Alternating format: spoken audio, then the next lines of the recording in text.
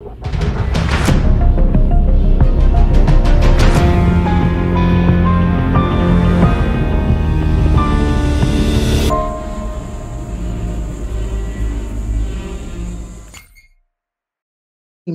and amen. In Jesus' name, amen. Thank you, everyone. Oh, just this morning, just going to encourage us, to just stay the course. There's indeed a fight. Oh, for we wrestle not against flesh and blood, but against principalities and powers. There's such an onslaught. Well, before I begin, let me just even say thank you. And God bless you to Pastor Emisi and to the leadership of IARA. God is doing something in us that is beyond what we have ever known. And God is such a God of process. So I want to thank them for this opportunity and to also ask that the Lord will strengthen Pastor Emisi again and again. It takes a visionary to invest in a people. It takes a visionary to look at someone and see something else. Just the same way Jesus looked at the 12 disciples and he picked them only by the help of the Holy Spirit. He picked people who didn't look like it. But what did he do? He walked with them 3 years. And by the end of that time, they became another. They became who he had seen them in the eye of God to be. And what were they able to do? They were able to carry on even his message, the desires of the Father to the ends of the earth, against all odds. So I tell you, we are in such a time again. History repeats itself. There is a pushback everywhere, and it's intense. No doubt, everyone knows that we're in the last days, and there will be much, much, much more onslaughts, much more pushback, much more things to cause people to be weary, to think about where do they lie in the midst of all this? Like, God, why have you created me for suffering? Well, we don't know that. He is the one who gave us life in the first place. So what are you talking about? The life he gave you is not for you. He gave it to you so that you can fulfill a purpose for him. But as he's helping us to understand what that purpose is, we are receiving the onslaught from the powers that control this earth, this earthly realm. Yet he has chosen us by his Son, Jesus Christ, and by the help of the Holy Spirit to be a people chosen to show forth his marvelous light. And that will not be a ride in the park. So this morning, I just came to encourage us that that faith you have received from the Lord Jesus Christ is such a precious faith. Is such a precious faith. And that faith is for generations. It's not for you. No matter how you think it's so small or you think it's so insignificant that, okay, just the fact that I pray daily or just the fact that I have the acknowledgement of the presence of God in my life, in my family, that God can use that. Yes, he can. Yes, he can. And yes, he is. Just the way he did with Noah in that generation where he was. Where people have now become so anti-God. God found a recognition of a man who seemed to have a little seed of faith in his heart. That is a God who does not love this way of life, who does not subscribe to the extreme life or extreme tendencies of man. And he is willing enough to call that man out and bequeath to him a faith that can save generations. That is a God who sees goodness in anything that he has made, who sees beyond what that thing even thinks he sees himself to be. So today, I'm encouraging us that faith, that belief, that conviction is your own seed, is your own light that you have received from the Lord. And you know what? It's not for you alone. God bequeathed it to you for the saving of each generation. And we pass it on and on. I, in particular, have been fascinated by the story that was highlighted by Paul in 1 Timothy, where he was commending the faith that Timothy received from his grandmother and his mother. And now he is experiencing it and he is letting it to blossom. And see, he's telling him to bequeath that even to the church of Ephesus. So which means that what you think it is small, that your trust in God, that your ability to pray for people, that your ability to reach out to people in help, that your ability to encourage people is not a small faith. You did not receive it on your own account. God gave it to you because he wants to save a generation or generations even yet unborn. And let's not even get it twisted that the enemy will not come for us or that he will not fight. Because he always does. He is the principality. He is the spirit of this world that is trying to blind the eyes of people from seeing that there's a God who loves them enough to want them for himself, because they are his anyways. He just has control over them because we are in this earth realm. We are in this earth suit, this body, this flesh that pants towards good and evil. But we don't know that there's a God and there's a spirit that is pure and true and only desires to worship God, only desires to honor God, only desires to do the things that God wants him or her to do at any point in time. So we're in this world where we are in intense struggle every day. The struggle is real. It's real. But that great faith is even more realer. That little faith is even more potent, even more powerful. Is even more powerful. And we're not going to give in to the lie of the enemy. That what is it that I have? What have I got? We got what God has given us, which is our faith. Which is our faith.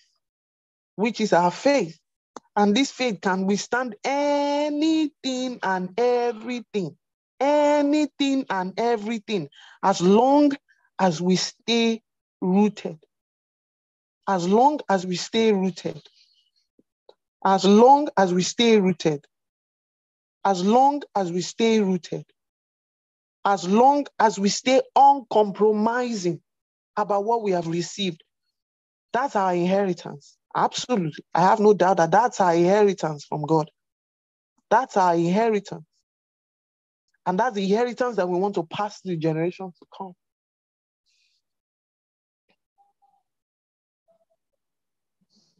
And how is God doing that? He's opening our hearts. First, he opened our heart. It's just the same way he opened Noah's heart to receive revelation and warnings from God.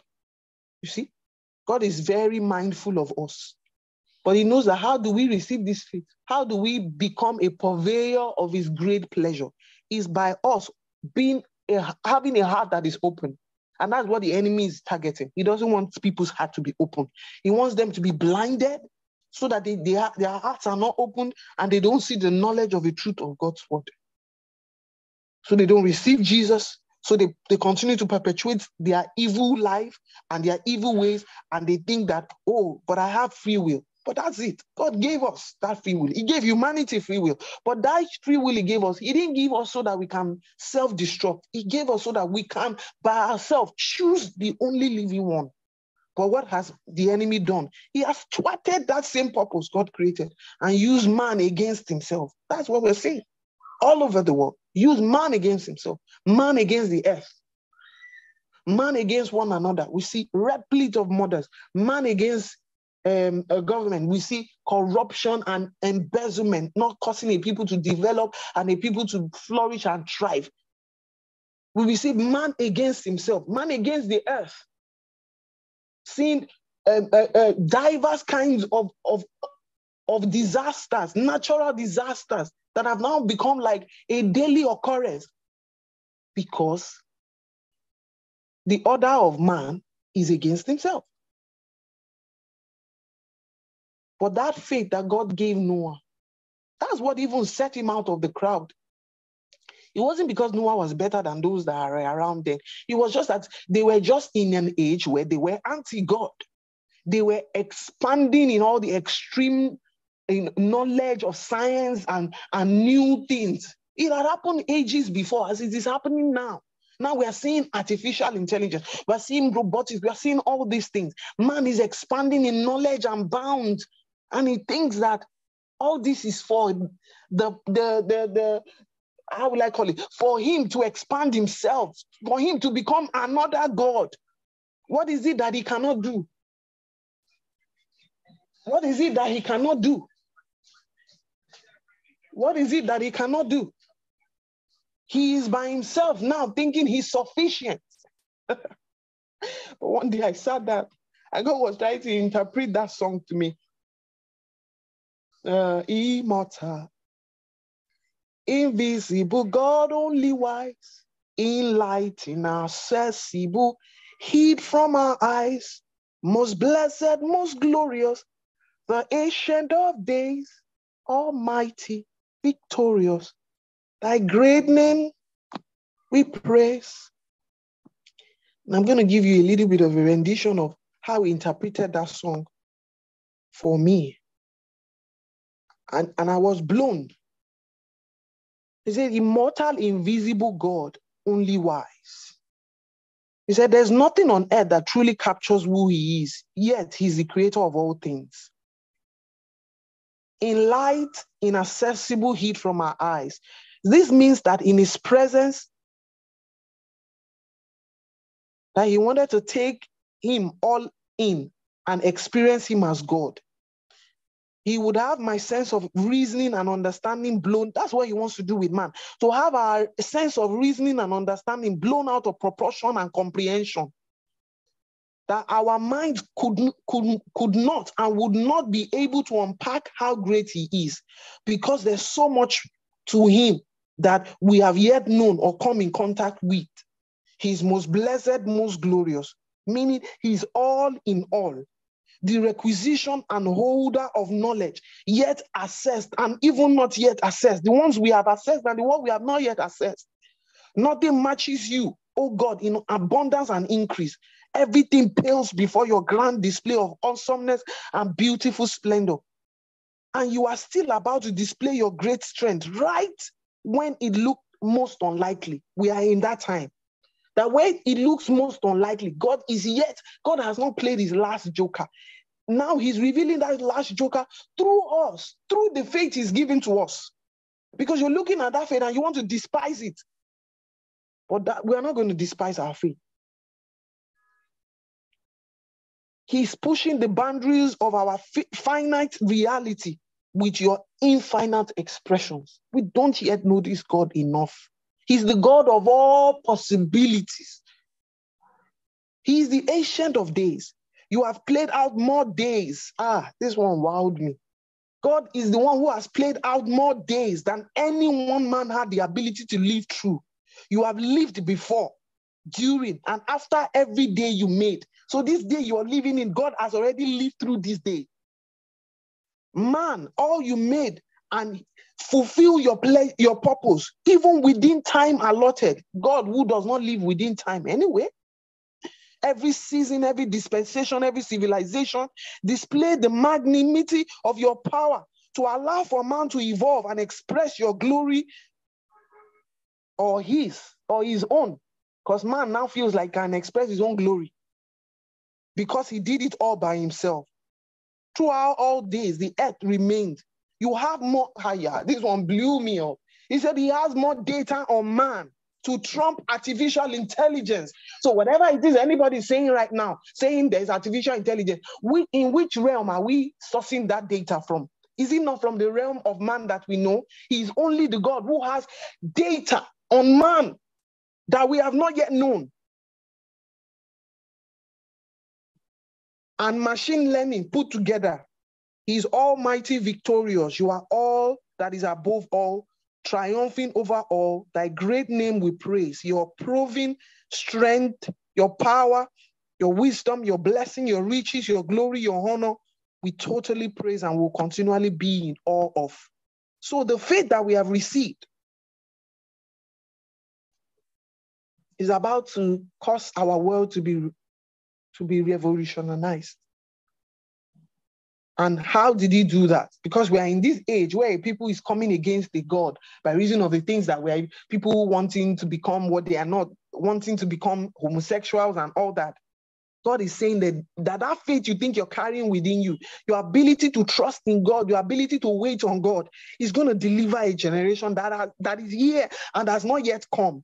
But it will be from one person to another person to another person. So don't look down on what you carry. But Noah stepped out in reverent obedience to God. He was able to partner with God.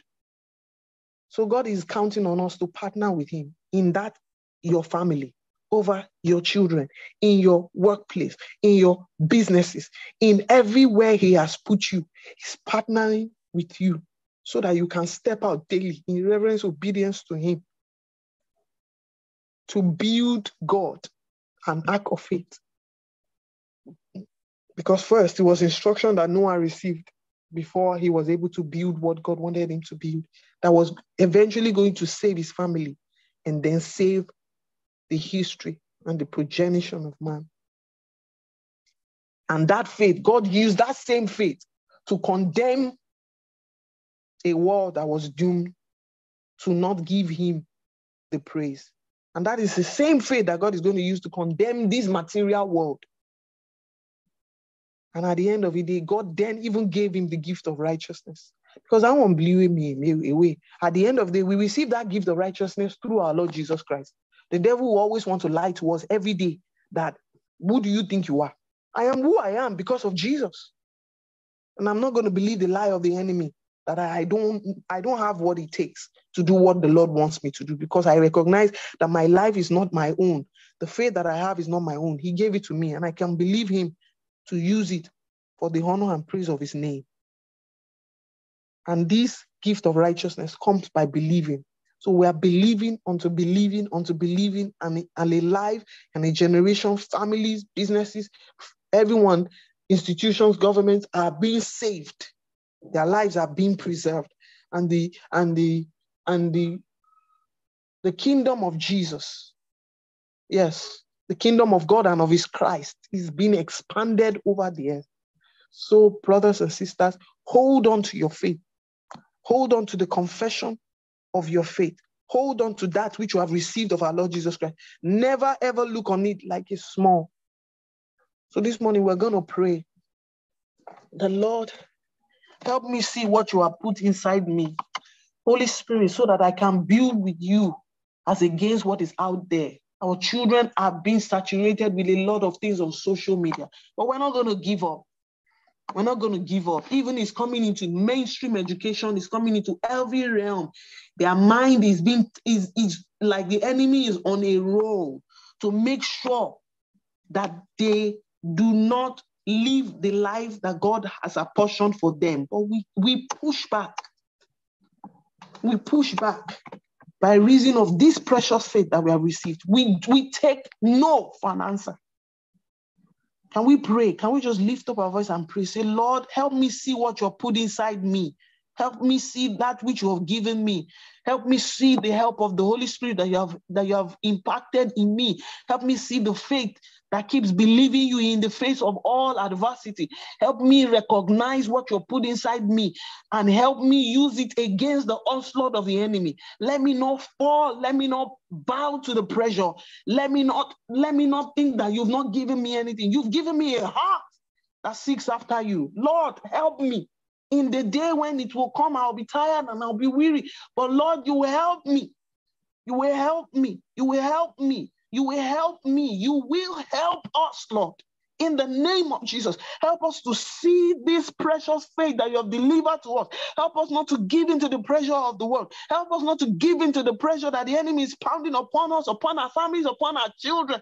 Help us, oh God, to push back. We lay everything at your feet. That as we pray, as we call on you, we lift up our children, our marriages, our families, our workplaces, everything you've laid on our hands, our businesses, our project, ideas, purposes, Lord. We lay them before you and we say, Lord, these ones belong to you and none other. In the name of Jesus. And Lord, I do not cast off the confidence that I have in you because my faith is in you. Help me to grow it day by day. Help me to surrender to you like a child does to a father. Help me to walk hand in hand with you day by day in holy and obedient reverence, building what you want me to build, not Babel, but you, Bethel, where you, oh God, reside. That indeed the nations of the earth will turn and say, why is your own like this? It's because I believe in a God that is greater than anything anyone has seen, greater than artificial intelligence and machine learning put together. That faith remains strong and sure. That Lord, help me to see that this faith is precious. If he has preserved, Lord, even the patriarchs of faith, he will preserve me because you have made me yours. I choose to be yours. I choose only to be yours. I choose to carry your name. I will not bow to the pressure. I will not bow. Just like Meshach, Shadrach, and Abednego refused to bow. We will not bow. We will not bow. We will not bow. We will rather, we know that our God will save us. And if he chooses not to save us, we will not bow to your God. We will not bow to Babylon and his extensions and expressions. In the name of Jesus, our children will not be overtaken by the culture and the pressure of this world. They will not live their lives according to the order of the prince of the air. They live their lives according to the order of the wonderful counselor, everlasting Father, and the Prince of Peace.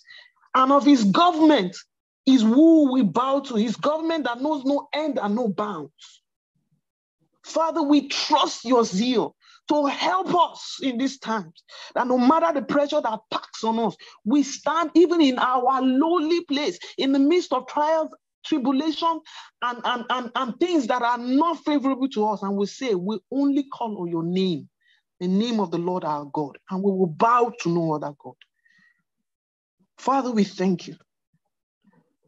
We thank you, Father, that no matter how terrible the situation in our lives is, it is apparent that this faith you have given us is an active expression of you, oh God, in our lives, and is available to us even in the most unlikely and odd times to build anything that is yours.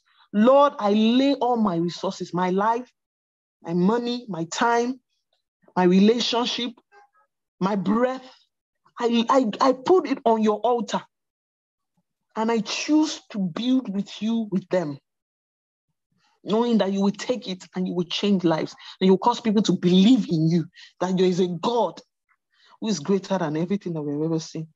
That the struggle of faith, this tension that we feel between God's word and what the world is saying in pop culture, that we will not override our faith. We will not override this precious faith that we have received, but we will stay true, believing, trusting in him who has called us, because he has given us a faith. He has given us an inheritance. Yes. He's given us something more precious. Yes, more precious. More precious. The inheritance among those that are sanctified. We receive it. We're strengthened in these times. Oh Lord, by your word, we are strengthened, and we are not buckled in the knee. We're not buckled in the knee. Yeah. Oh, Father, we thank you. And we give you praise. We bless you, God. We bless you, oh God. And we thank you, Father. We bless your name, Jesus. And so therefore, I declare over you and everyone who's on this call, everyone connected to us here, just like Paul prayed for the church of Ephesus. And so now entrust you into God's and the message of his grace, which is all that you need. That's all we need to become strong. That's what we need to become in this time. As we need it to become strong, so that all of God's blessings, all of God's inheritance are impacted through the message of his grace, which he provides as the spiritual inheritance to all of his holy ones. That is our inheritance in Christ Jesus. So today, Lord, we receive the word of your grace that is able to build us up and give us an inheritance among all those that are sanctified. We receive this inheritance and we live it out in our very real lives each day in the name of Jesus. We're not discouraged and we're not put aside by what the enemy brings against us, but we receive your word and the word of your grace that renews us daily, causes us to come before you and causes our faith to be renewed in you, that we will stay trusting in you no matter what comes our way. And that in this walk of faith, we will receive, we have begun to, we receive that inheritance already. And we will even distribute that inheritance to our generation and generation yet unborn. That they too have received a God, a message, an assurance that keeps us going even in the face of adversity. Father, we thank you. We bless you, God, because you are a good God and you are faithful and you are kind and you are awesome. And we stay true to you. And we say, Lord, help us, help our faith, help us to be strong, help us to lean on your word. Even in the day when we don't know where to go to, how to trust you. Lord, we just come in your presence and we're there and we're saying, help us to carry through. Whatever the challenge, that you're able to help us, you're able to lift us, you're able to send us help from Zion, just according to your word. That the help that we need in this season that we are in, you will deliver it unto us. And that we will recognize your word, your happenings, your dealings in our lives. And Lord, we will not despise it. We will not cast off restraint, but we'll stay believing in you who has called us. And that you will give us an inheritance among those that are sanctified. Our inheritance is that we are joint heirs with Christ. We will be standing shoulder to shoulder with the King of Kings and the Lord of Lords. That is our greatest inheritance. We will not lose it for anything in this world. It will be our joy to be standing with you, Jesus, in that day of the Lord's coming. Lord, let us not cast off restraint, but stand believing in you, that our heart will rejoice in seeing your coming and standing shoulder to shoulder with you. Oh, Lord, we thank you, because we will be translated from this life into the life that is coming, because we stood believing in you, that you are the true God that saves every soul. We bless you and we give you praise. Thank you, oh Lord, for help and strength that you have brought us this morning through your word. Lord, we thank you, Jesus. Thank you for many souls that you will yet save in this season and in the days to come. Thank you for the wonderful miracles that you will do in nations, in lives, in companies, in institutions that will revolutionize this world for you, Jesus. And we cry, let the Spirit and the bride say, come. We say, Lord Jesus, come. Let your kingdom come. Let your will be done, O Lord. We bless you and we give you praise forever. For in Jesus' mighty name we have prayed. Amen and amen. Thank you, everyone, for joining. God bless you. Over to you, Sister Nick. Thank you very much, Modupe. Thank you so very much for having us this morning. We pray that the Lord will continue to bless you. We pray that he will continue to increase you in Jesus' name. Thank you for the charge and the reminder. And we pray that the Lord will enable us, as we go day by day, to just stir our hearts and just keep our mind on the fact that the faith that he has placed inside of us is for a purpose and it goes beyond us. So God bless you immensely, sis. Thank you so much. Thank you, everyone, for joining. Please let's remember that the next prayer watch is at 9 o'clock, 12 noon, 3 p.m., 6 p.m. And then we gather at 9 p.m. for the last watch this weekend for our Bible study. And today's Bible reading is Nehemiah chapter 5. And the next prayer watch will be at 12 midnight, Monday morning. God bless you all. Have a good day.